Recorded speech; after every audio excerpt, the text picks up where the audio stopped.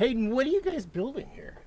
Well, we have the bison pen over here, and we had a structure on the other side of the corral, and the snow got a hold of it and collapsed it.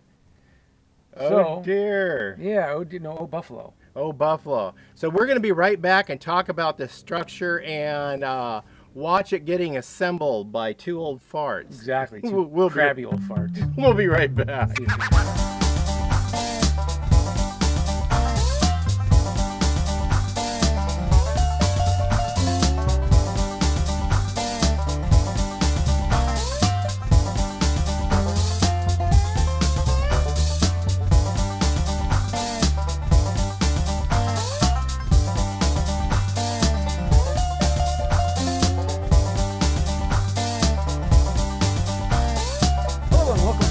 Southern Oregon safaris, where the buffalo are roaming.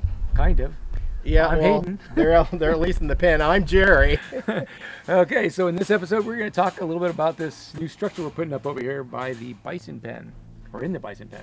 Yes, it was quite the. Where did you get the material in the first place? Well, some of the material came from a roof structure we had on the other side of the property that the camel took out a couple years ago, so we saved the sheet metal from that.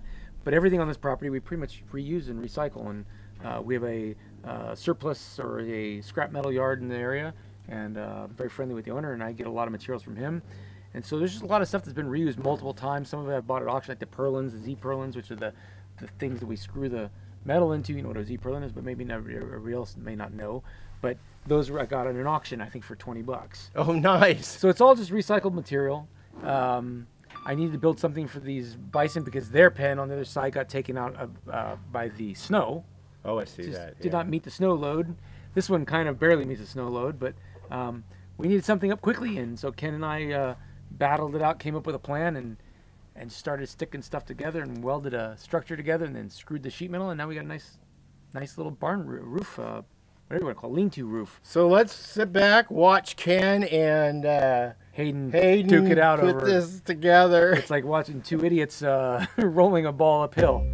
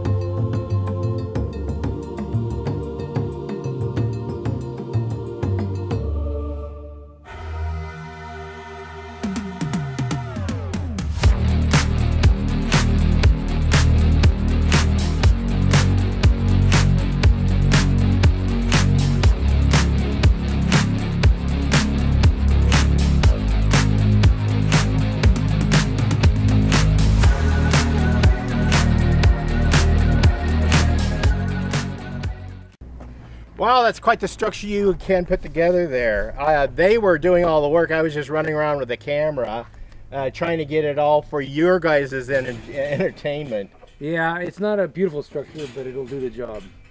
It's going to work. You know, it's going to keep the snow and rain off. We don't get that much snow here. No, but we're in a banana belt. Exactly, but the little bit of snow you do get, sometimes it cave a roof in it, especially if it doesn't have enough slant to it.